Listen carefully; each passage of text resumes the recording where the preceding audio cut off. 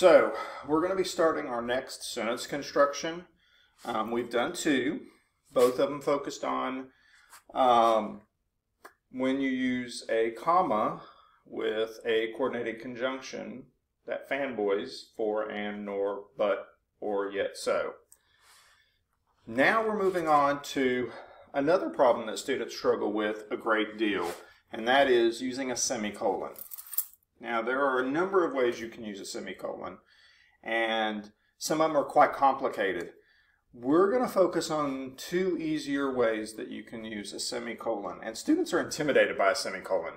They don't know how to use it. A lot of adults are intimidated by the semicolon. This is the easiest way that you can use a semicolon, the most straightforward way. And the way that you use it is when you have an independent clause, which can stand by itself as a complete sentence. Remember, independent clauses are adult clauses. They're independent. They can stand by themselves. And you're linking another independent clause directly to it. Students do this often or attempt to do this often with a comma. Remember, commas are weak. They're not strong enough to link two independent clauses together. So, how do you do that? Well, use the semicolon. Let's look at our sentence model. We didn't even know she was sick. Semicolon. That's a complete sentence. That's a complete thought. It could stand by itself. Then, after the semicolon, we had long since given up trying to get information on her. Now, this comes from a short story, A Rose for Emily.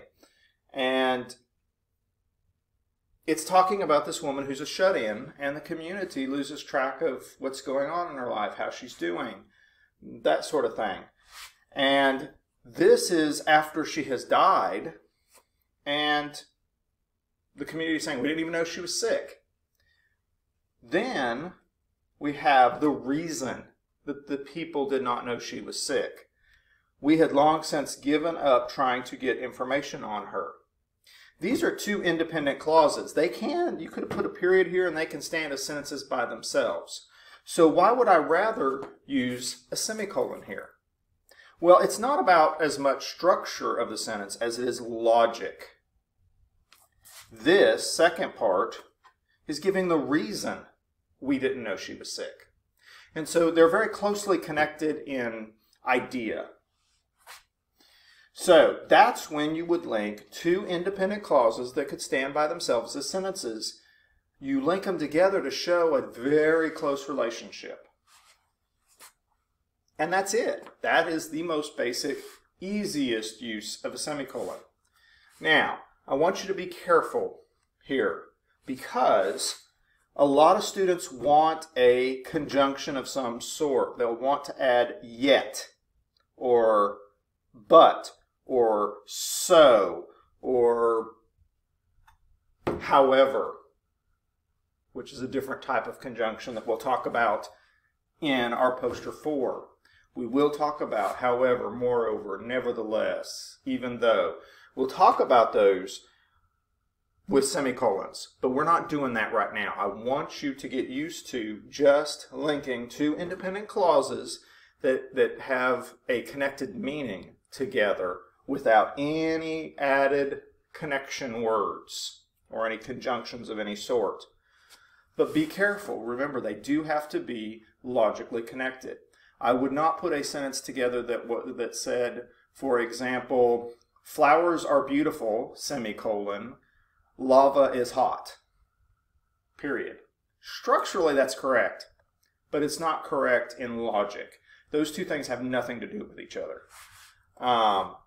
So, the next practices, you'll get the image, and you will brainstorm, and you will have to write a compound sentence using a semicolon.